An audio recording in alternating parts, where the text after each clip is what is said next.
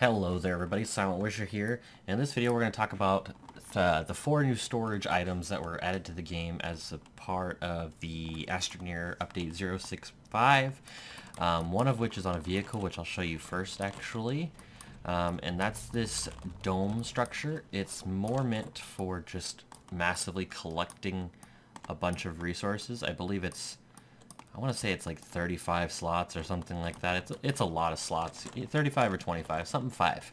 And then there's these 3 new base objects, or buildings. And this one's cool because it's got a bunch of connectors all around it, so you can have this as like a hub, which is what I'm actually gonna do.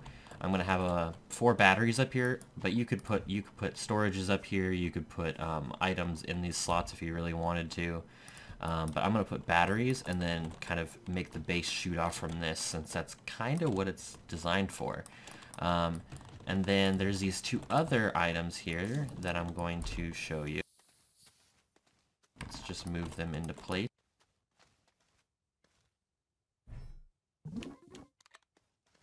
Alright, so this one's a little weird because it's like a storage plus a building. So you could put like a smelter here, or a resource extractor maybe. That would probably be a really good idea.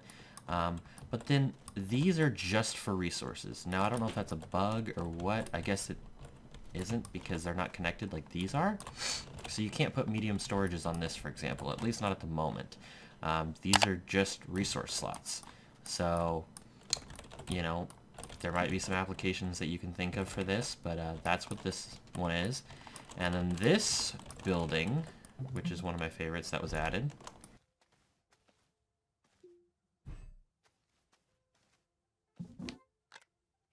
is a big old storage thing. So as you can see, you can fit up to 5 medium storages on the top here and the bottom. So you do the math. You got 8 slots, 5 on each. So a lot of storage. So you can put a lot of resources on this. It's like just a big old resource buffet, if you will. So and this one has connectors on all 4 sides, just like this one does.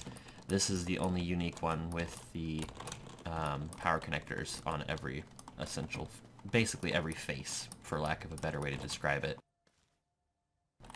So yeah, these are the 3 new buildings, and then obviously the one that was on the vehicle over there. They all take aluminum to make. I think each one is 2 aluminum to make, just the bases, not the not the medium storages on them, of course. And then in this is actually a brand new save. We're building a space shuttle right now, and we're gonna go and make some videos on each of the planets that are in the game as well.